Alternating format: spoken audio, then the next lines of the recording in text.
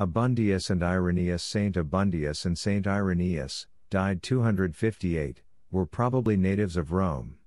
During the reign of the Roman Emperor Valerian, 253 to 260, Christians were relentlessly persecuted. Initially, clergy were told to give sacrifice to Roman gods or face banishment, exile. The following year Valerian ordered the execution of all Christian leaders and instructed others to offer sacrifice to Roman gods.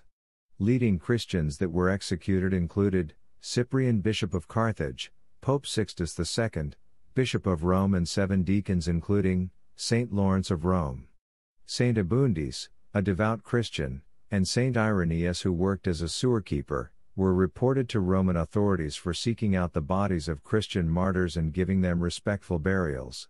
Their punishment: they were both thrown into a public sewer where they either drowned or suffocated. Saint Abundius and St Irenaeus were buried in the cemetery of St Cyriaca and a basilica built in their honor near San Lorenzo fuori La Mura. Their feast day is the 26th of August. Pray that hatred and anger will hold no place in our daily living. Glory be to the